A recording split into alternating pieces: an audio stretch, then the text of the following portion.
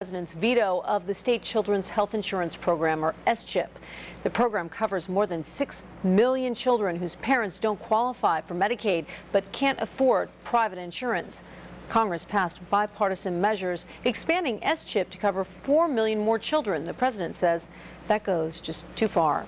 This afternoon, children, nurses, and healthcare advocates rallied to encourage Congressman Dean Heller and John Porter to overturn the president's veto.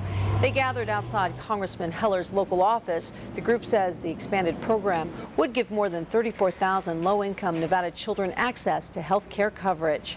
Well, today is Latino AIDS Awareness Day, and the Southern Nevada Health District is encouraging Hispanic students to get